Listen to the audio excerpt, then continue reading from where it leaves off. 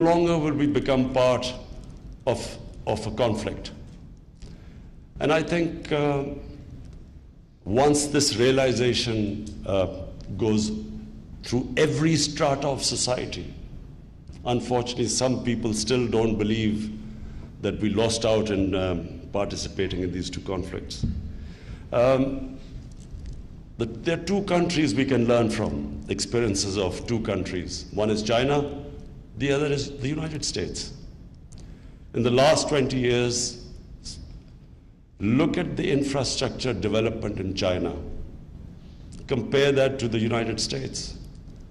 The United States supposedly won the wars in Afghanistan, in Iraq. But the amount of money spent, God knows how many $1 trillion was spent in these wars. At the same time, China was spending that money in its infrastructure. And anyone who has seen the change in China in these past 20 years will understand that the Chinese way of running their foreign policy is much, much superior. They also have the conflicts, but nowhere did China commit to fighting a war. Pakistan has great opportunities. As you mentioned, Ambassador Azaz, the geostrategic position of Pakistan is such that if we, from now onwards, put our house in order, and by that ease of doing business, making it easier for investors to come to Pakistan, our visa regime, making it easier to people to see Pakistan. Previously, we made it so difficult for tourists to come to Pakistan. The investors, of course, the war on terror, that put paid to the investors. Meetings would be held in Dubai. Cricket teams wouldn't tour Pakistan. I mean, the last 10 years, we have trouble to attracting sports people to Pakistan. So now, what we are trying to do is to make it easy to come to Pakistan. We are opening up all our areas, removing a lot of no objection certificates of going into the northern areas. For me, the most beautiful areas in the world. And at the same time, trying to helping our neighborhood in having peace. I'm very proud to say that Pakistan is playing a very big role in peace in Afghanistan. We are hoping that the recent developments will move towards a ceasefire, talks, and a political settlement in Afghanistan.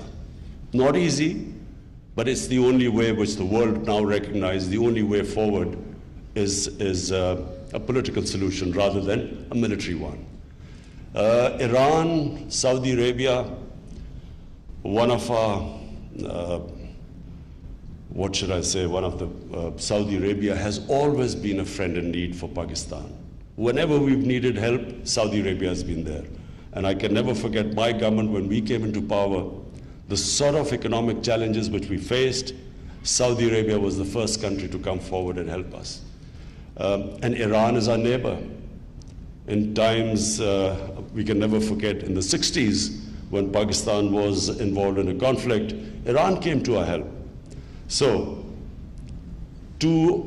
one friend, one neighbor, facing a conflict situation, again, I'm very pleased to say that Pakistan is trying its best, has done its best to make sure that there is not a conflict in our neighborhood, having already suffered what is happening in Afghanistan and the war on terror in Pakistan.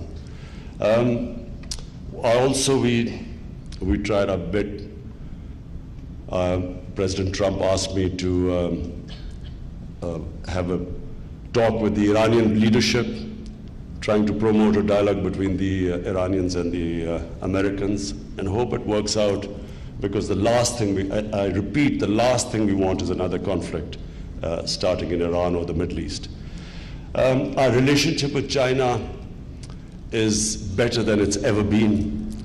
China offers us the greatest hope of improving productivity in Pakistan, Agriculture is the mainstay in our country, and China has come forward and offered us new technologies.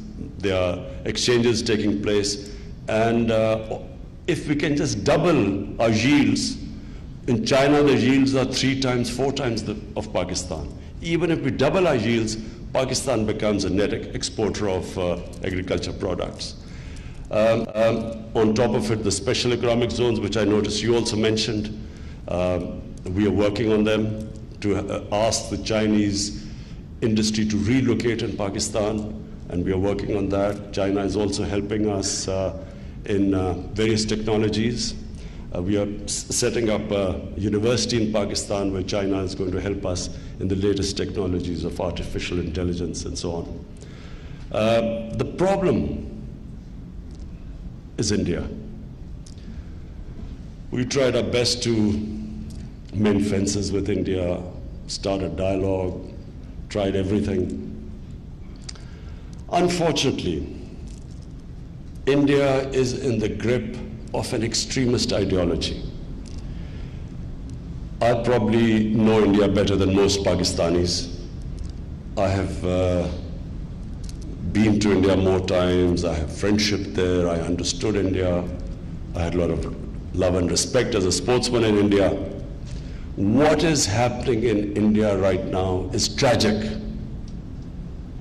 India has been taken over by a racist, an ideology which believes in racial superiority, an ideology which is built on hate, because whenever an ideology is sold, as RSS sold this ideology of Hindu superiority, it also sold the hatred.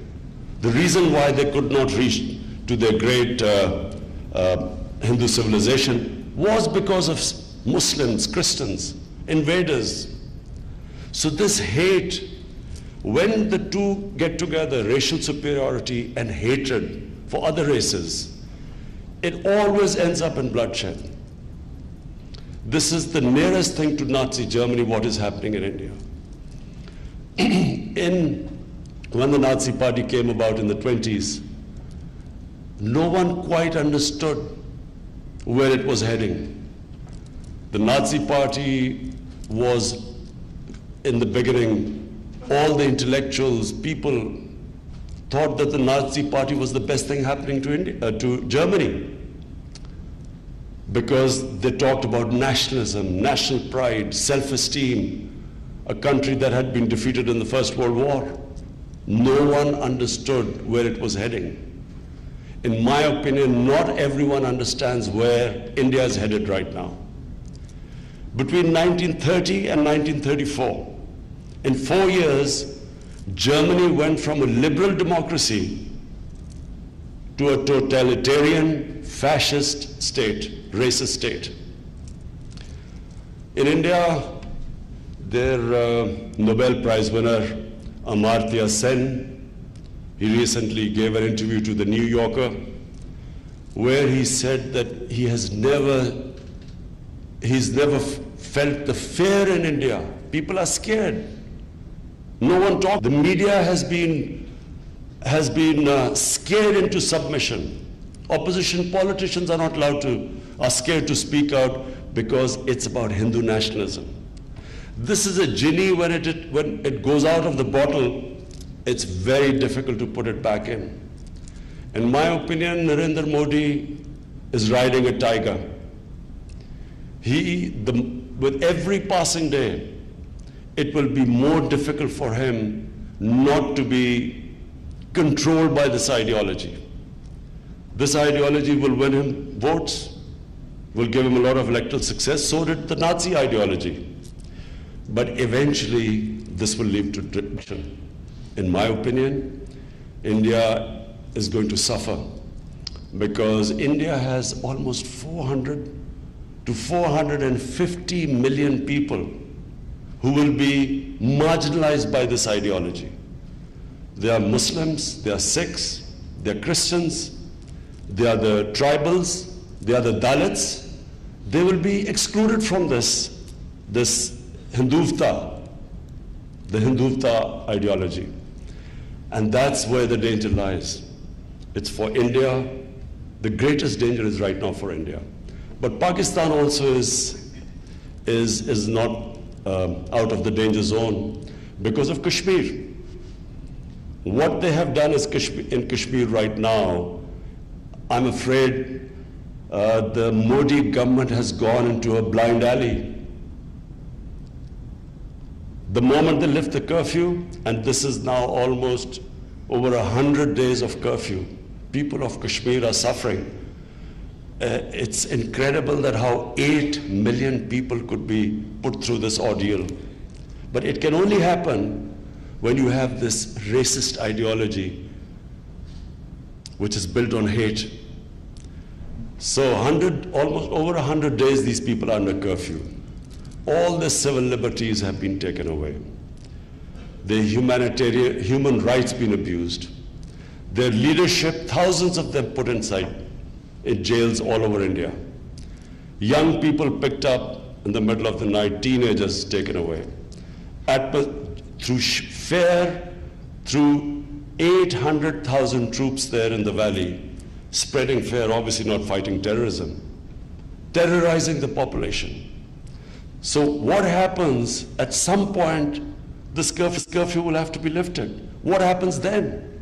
I don't think this has been factored in because I think the Modi government thinks that they will be so, by these tactics, they will make them submit to this illegal act which they have done. So it makes it very difficult for Pakistan.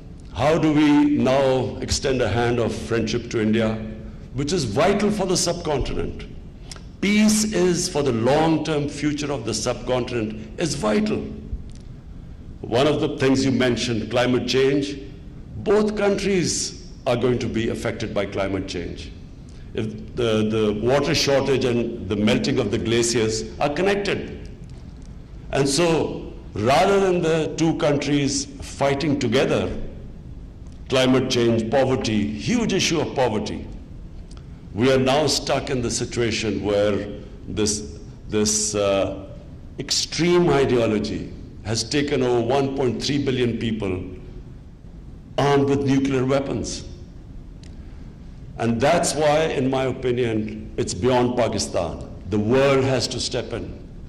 This is from dialogues like this, interaction of ideas like the Margalla dialogue. It's important for us to tell the outside world that this is a very serious situation developing. I repeat, no one thought that when the Nazis started off, that by the end there will be about 50 to 60 million people dead. No one thought that in the beginning.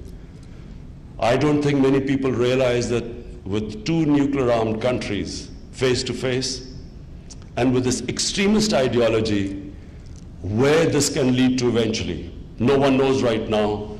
But unless the world steps in, you hope for the best, but we should be prepared for the worst.